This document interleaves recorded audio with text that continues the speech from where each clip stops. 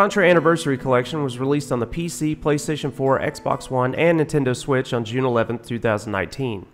I am only covering the PC version here since I haven't played the other ones, so some of the small issues stated in this video might only be issues with this version. So let's just jump right in and see how this collection turned out. This is the third collection that Konami has released this year for its anniversary, and it's filled with some of my favorite games from one of my favorite series of all time, Contra. This collection includes the arcade versions of Contra and Super Contra, Contra and Super C for the NES, the Japanese version of Contra for the Famicom, Contra 3 The Alien Wars for the SNES, Contra Hardcore for the Genesis, Operation C for the Game Boy, and the previously released only in Europe games Super Probotector for the Super Famicom and Probotector for the Mega Drive. The collection is going for $20 in US currency, which is honestly a pretty damn good deal if you don't have all of these games already. So let me give you a quick rundown of these games and how well they perform, as well as what features are included in the collection. The story in the Contra series is pretty simple. Aliens invade, and a small group of commandos has to stop them from taking over the Earth. The goal is to run, jump, and shoot your way to victory, letting nothing stand in your way. The best advice for this series that I learned early on is to never stop shooting. Enemies can come from anywhere and at any time, so it's best to always be moving and be on the alert. The games are all really intense and control rather well. Everything feels nice, tight, and responsive, which is super important due to all the games being very difficult and the fact that bullets, missiles, and enemies will be flying at you every step of the way. The controls are simple too, with the early titles only using 2 buttons besides the D-pad on the controller to just jump and shoot.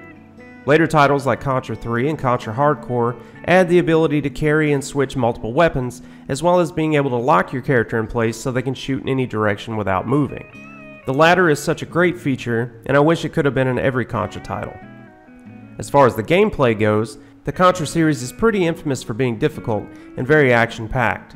The default for each game is having only 3 lives, with each life being able to take only 1 hit, and after those lives are spent, it's game over. Continues are limited as well, with most titles only giving you a supply of 3. This can make these games super tough, but what can I say, I'm a sucker for difficult games. Thankfully though, for those who don't have the patience or want to learn these games without as much frustration, you can use the infamous Konami code to raise the amount of lives for each continue to 30, except in Super C, where the amount is only raised to 10. This doesn't work for every game though, because Contra 3, Contra Hardcore, Super Probotector, and Probotector don't allow this. Also, local co-op is available for all of these games, with the exception of Operation C, and taking on the Contra games with a buddy is always a blast. No online multiplayer is available though. Now let's talk about regional differences in the games real quick. The Famicom version of Contra was released 1 year after the North American version, so it has some added features, such as more aggressive enemies and bosses, some graphical flourishes like moving foliage, an opening cinematic when starting the game, short cutscenes after each stage, and a map screen in between the stages as well. Other than that, the game seems pretty much the same. I'm really glad they included this version because I had previously never gotten around to playing it. As far as the Probotector games go, they are mostly the same as the North American versions, but they have all the human characters changed to robots, so it would be less violent than running around shooting a bunch of humans. A few minor swear words were also censored in the Mega Drive Probotector game. When selecting these 2 titles on the main menu, there's an option to play them in either their original 50Hz presentation or a new turbo mode where they're playable at 60Hz. I went with the 60Hz mode because that's more of what I'm accustomed to. I appreciate these titles being added because I never got to play these either. My only complaint here is that I wish that Probotector games for the NES would have been here too, but that's really just me being a little greedy. Every game included uses a menu that can be accessed by using the left trigger on the controller and gives some options such as the ability to quick save and quick load, save a replay of your gameplay, change the black border of the screen to a wallpaper, or change the aspect ratio or add certain filters to the games. In the aspect ratio section, the choices are original, pixel perfect, and 16:9. Scan lines can be added as well, but I didn't really use this very much because it's not my preference. Operation C has a filter called Dot Matrix where it can emulate a Game Boy screen, and since the Castlevania Anniversary Collection, I've kind of fallen in love with using this filter while I play the Game Boy games in these collections.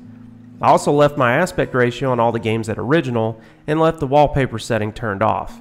The quick save feature will really come in handy for those who struggle with these games, as well as people who might just want to pick up and play for a few minutes here and there.